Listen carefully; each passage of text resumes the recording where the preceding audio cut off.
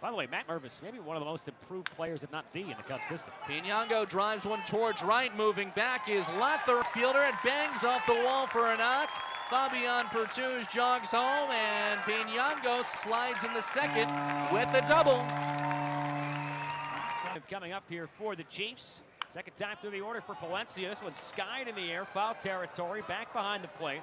Aliendo loses the mask on the warning track, slides, and makes the basket catch. Now he has it and delivers the payoff. Swing and a miss, strike three. 2. And the pitch to the lefty, swung on and missed, strike three. The hard-throwing righty back with the 2-2, swing and a miss, strike three. 3-2, swing and a miss, strike three. And here he comes, the 1-2 pitch, waved and missed. Buried one in the dirt. Here comes the payoff pitch. Fastball, blew it past him at 100. 2-1. Soto hits a soft ground ball towards short to a charging Pertuz. He scoops and throws. Cubs win 6-3 with the putout. And a 1-2-3, top of the ninth for Zach Leigh.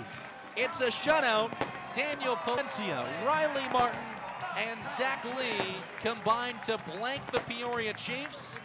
And now the Cubs own 7 wins out of 8 tries against the Chiefs this season.